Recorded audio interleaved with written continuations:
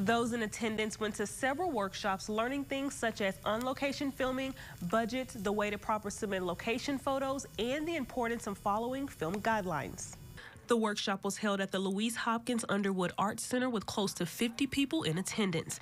Governor Greg Abbott says by completing the Film-Friendly Texas training and certification process, communities are prepared to help local businesses with production needs. Lubbock is really rich in the film industry, and so this is just a great way to kind of throw some light on that and really help elevate that and educate people about what's involved in just the basics of how do you make a film. The all-day workshop included speakers from the Texas Film Commission, a panel discussion of local media professionals, and a tour of the National Ranching Heritage Center. The target audience for the event were representatives who will serve as the community's point of contact for facilitated media production requests. It allows us to be on the cutting edge and understanding the different standards and measures and all the bigger production companies, what they're looking for. So it allows the Texas Film Commission to help position cities like Beaumont, Texas, in a place where we can be notarized and kind of show off our different assets in our community. Lubbock became film-friendly certified in 2021,